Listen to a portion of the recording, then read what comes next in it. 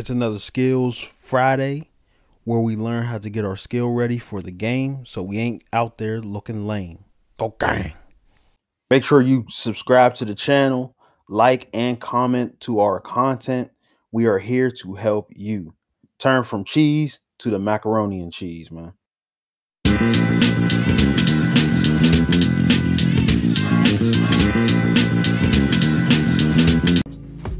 Yeah, here another Skills Friday for you guys, and today we're going to be learning how to become a better passer in basketball. The first aspect we're going to go into is a bounce pass versus chest pass. A bounce pass is when you throw the ball at the ground, the ball will bounce up to another offensive player on your same team, and a chest pass is when you're passing the ball from your chest to another player. And bounce passes and chest passes are a little different because you throw them in different scenarios. A lot of times you'll throw a bounce pass in order to lead a player downfield, down court. A lot of times you'll throw a bounce pass if it's like a reasonable amount of distance and you just feel like, okay, I just want to lead this person up court. A lot of people don't, or you want to lead, you want to lead the person up court and you're throwing the pass to a spot so you don't overthrow them.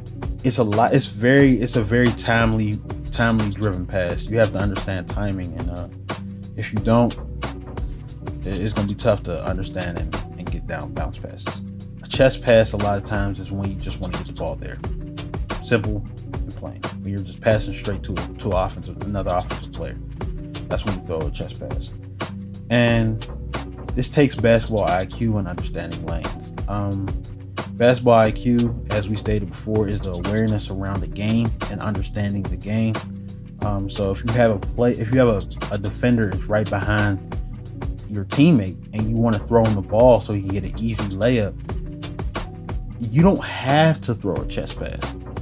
You know what I mean? Like, you could throw that bounce pass just so it's easier for both of y'all. Bang, he can't get in front of it, so you get the layup.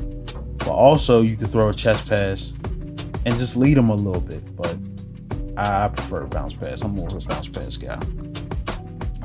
You have to understand lanes too, because there's always pockets where to make certain passes, but this also comes with basketball IQ. This comes with playing the game more, and you'll see these pockets where it's like, oh, I could have passed the ball where he cut right there. Oh, there was a small crease where I could have got him the ball. And a lot of times people don't understand these lanes because it's hard to explain, and it really is hard to explain. But a lot of times once you see these lanes, you have to take advantage of them. You have to take advantage of these passing lanes. And last but not least, we're going to go over drills, and we got 3 drills to become a better passer. The first drill is shuffle and pass. This is literally where we're going to be shuffling across with another teammate and passing the ball. Chest passes, chest passes, chest passes.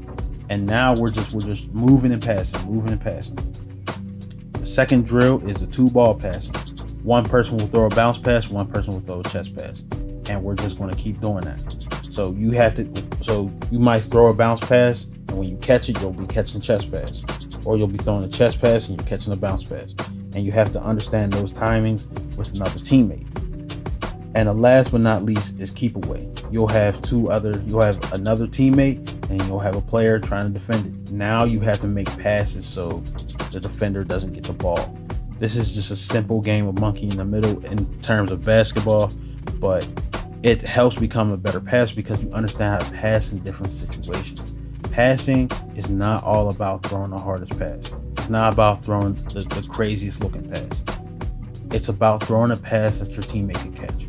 So if you're out here throwing laser beam passes and your teammates aren't catching them, you're not a great passer, really.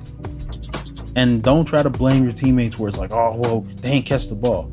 Well, how about you leave a little something off of it? So check this video out on the screen if you want to be mean on that green, or real on that field, or extort on that court.